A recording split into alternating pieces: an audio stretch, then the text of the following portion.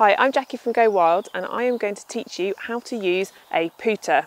A great activity to do with kids of any age is to go outside and look for invertebrates, which are insects, slugs, worms, anything like that, anything you fancy. A good place to start is a log pile. You might be familiar with equipment such as a magnifying glass or even the magnifying pots that you can put your invertebrates into, but what you might not have come across is a pooter. The parts of a pooter are the bowl for collecting your invertebrates, the lid which stops them getting out, there is a mesh on this side, the tube that you suck and the collecting tube.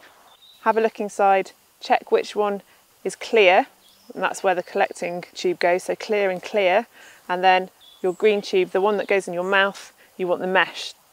Find yourself an invertebrate that is small enough to comfortably fit in the end of the tube, and you pop the tube over the end and you suck, and so the invertebrate travels up the collecting tube and lands in the bottom, and you can't swallow it because there's a handy little mesh. Then you're good to go.